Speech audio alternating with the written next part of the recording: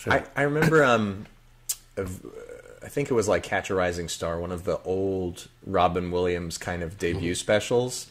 If you watch the extended footage of it after he does stand-up, he sees his buddy John Ritter in the audience, and he's like, "Oh, let's do some improv." I used to play with them. There's a thing here called D. Marcus had a place on La Brea, and Robin and John Ritter and all these other improvisers played in it. I did too when I came into town, and that's when I first started playing with him. But he also did Second City sets with us all the time.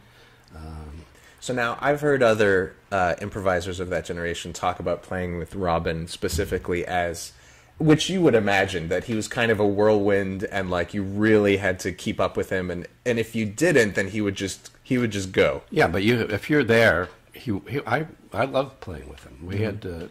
We did some great stuff together. If he senses weakness or hesitancy, he'll just go. He'll just leave you in the dust. Yeah. So that never happened to me, but I saw it happen to people. But I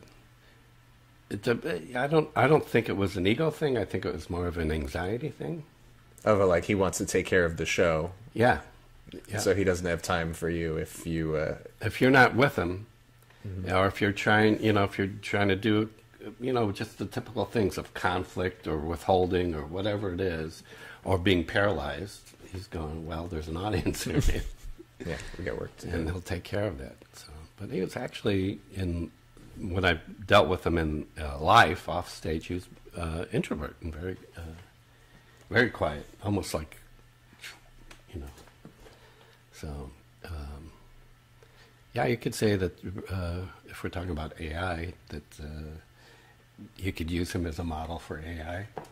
The ultimate joke machine. It wants someone that absorbs everything and then regurgitates it, all this information, on the spot. That's true. That was kind of part of his bag, was just having this like huge breadth of, Shakespearean knowledge and knowledge of history and different cultures and different dialects, and that he could, throw them in there. That being said, I don't know that, well, again, AI is moving very quickly, so like who's to say? But it seems like Robin Williams specifically seems like the anti-AI, just because of how engaged he was and how he was right there. And AI wants context and facts, but doesn't really understand timing, especially. Or hidden meaning, or nuance, or like when we talk about breaking open, deconstructing. Right? So that all those things are part of creativity. Is finding meaning in imagery, in symbol, in nuance, in tone. That becomes accessory to human communication.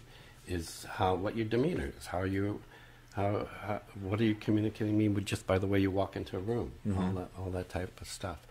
So, and I think you also need a certain type of self-awareness to have that kind of empathy, if that's the word that we want to talk, or chemistry, or consciousness, or whatever it is, that probably won't be generated by AI.